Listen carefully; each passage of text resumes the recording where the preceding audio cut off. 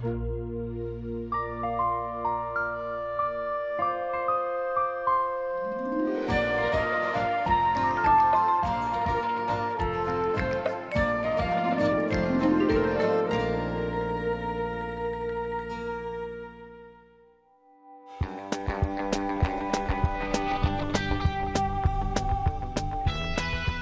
Sun is Kind of a Big Deal by Nick Selleck.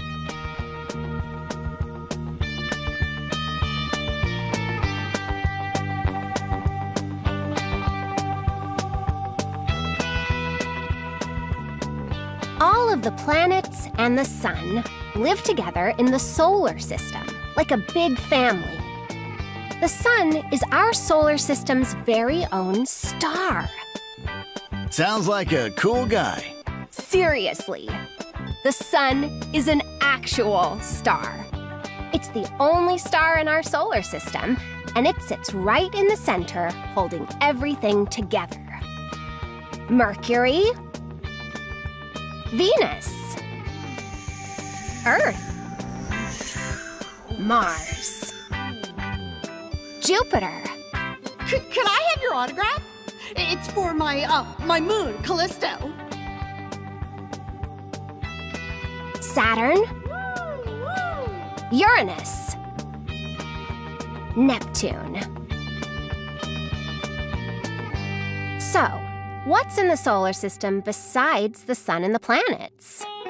Dwarf planets. 5 rocky bodies that are smaller than planets. Guys?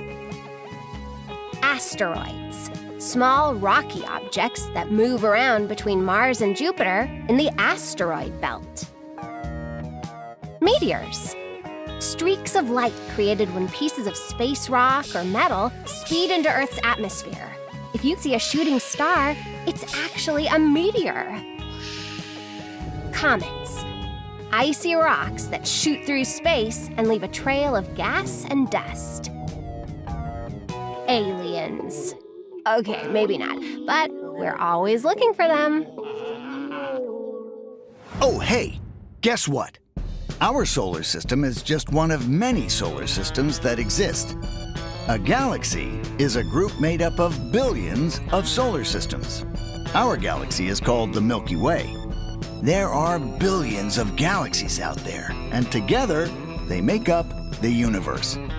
Can you count to 1 billion? The Sun is the biggest thing in the solar system. It's even bigger than Earth. Way bigger. Way, way bigger. Like over 1 million times bigger. Ow! It burns! This is why I keep my distance. There are much bigger stars than the Sun, but all of the other stars you see are really, really, really, really far away. Really? Really. The other stars are in totally different solar systems and have their own planets. Earth is the 3rd planet away from the Sun. Remember Earth? It's that little planet where you and everyone you know lives. Mercury. I'm the baby. Venus. I'm the hottest planet. Earth. I have cats. Mars. Did someone lose a rover? Jupiter. I'm gassy. Saturn. Hula hoop champion! Uranus. I spin sideways. Neptune. It's cold out here. Pluto used to be a planet, but scientists decided it didn't quite fit the definition. Now, it is called a dwarf planet. I'm still here, guys. Sorry, Pluto. The planets move around the Sun like a big racetrack in space. Each planet has its own special path that it follows. That's called its orbit. Some planets are faster than others, but each one stays in its lane. I really feel like I have farther to go than you guys. It takes a whole year for Earth to go all the way around the sun. January, Happy New Year! February, March, April, May, June, July, August, September, October, November, December. Do you know how many times you have been around the sun? Hint, how old are you?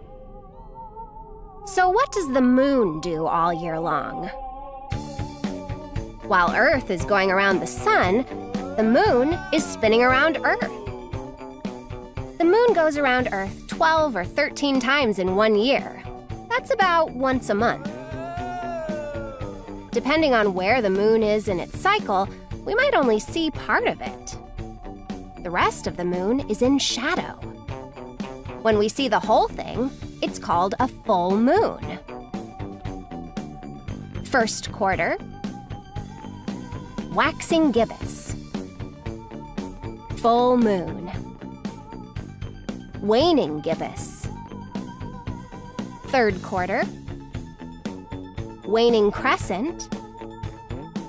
New moon, waxing crescent. The sun never stops working. It does a ton of important jobs for Earth. In fact, we wouldn't be around without the sun. Are you sure you need all of this from me? Yes. Every second of every day. Please and thank you. Why is Earth so important? 2 words, plants and animals. That's 3 words. Still waiting on that autograph. What's this line for? The sun gives us light so we can see. But it takes about 8 minutes for light to get to us because the sun is so far away. It's worth the wait.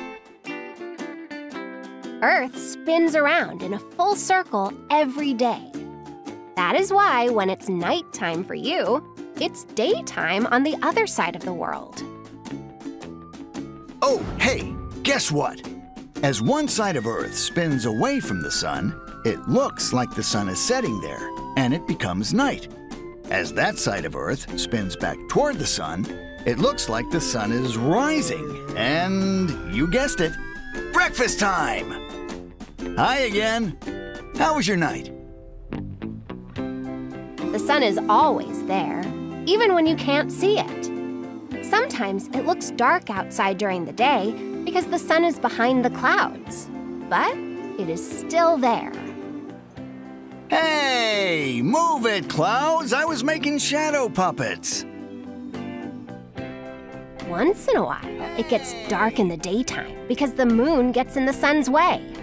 That's called a solar eclipse, and it only lasts for a little while. Look what I can do! Yes, yes, we are very impressed. Now keep moving. Keeping us warm is another really important part of the sun's job. The sun is hotter than you can imagine. Way hotter than fire. Its temperature reaches millions of degrees at the center. Some places on Earth are warmer than others. The parts of Earth closest to the equator are the warmest. The parts of Earth closest to the North and South poles are the coldest. Oh, hey, guess what? See that red line around the middle of Earth?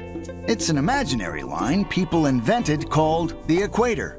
It separates the top and bottom halves of Earth. So now we know it's colder near the poles of Earth and warmer near the equator. But why?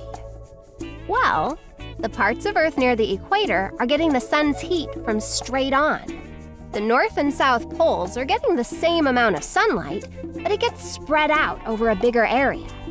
Since these places have to share the sun's heat, they don't get quite as warm. North Pole, less direct sun.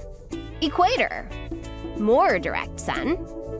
South Pole, less direct sun. While Earth is moving around the sun, it is spinning on a tilt. That's why we have seasons. There are 4 seasons: spring, summer, fall, and winter. Because of Earth's tilt, the top half and the bottom half of the world experience the seasons at different times. When the bottom half of Earth is tilted toward the sun, it is summer there. Happy summer, everyone! This also means that the top half of Earth is tilted away from the sun, which makes it winter there. What do you mean? It's winter! The sun's work isn't done yet. Every day, the sun also has an important job in the water cycle. What happens during the water cycle? Heat from the sun causes water to mix with air, turning into vapor. That's called evaporation. I'm floating! Then the vapor gathers together to make clouds. That's called condensation. Finally, the water comes back down as rain or snow. That's called precipitation. Uh-oh, I'm leaking! We're back! Woo! The water cycle is important for all living things, but especially for plants. Plants need water and sunlight for photosynthesis. That's a big word, but it's also a really big job. What can I do for you today? A little photosynthesis, please. Photosynthesis is when a plant uses light from the sun, water from the water cycle, and carbon dioxide from the air to make food for energy to help it grow. I totally love dirt. Dirt is awesome. I love it. What do I owe you? Oxygen. During photosynthesis, plants make oxygen. That's what animals and people need to breathe. Take a deep breath. You just breathed in a lot of oxygen. Oxygen doesn't have any taste, but it's always there. We can't live without it. If the sun wasn't helping out with photosynthesis, we wouldn't have oxygen. You're welcome. The sun is pretty great. It's always around, keeping the whole solar system together. It gives us light and keeps us warm. It helps bring us rain and grow plants to produce the oxygen we breathe. It's such a big part of our lives that we wouldn't be able to live without it. The sun works really hard to help us out. That's kind of a big deal.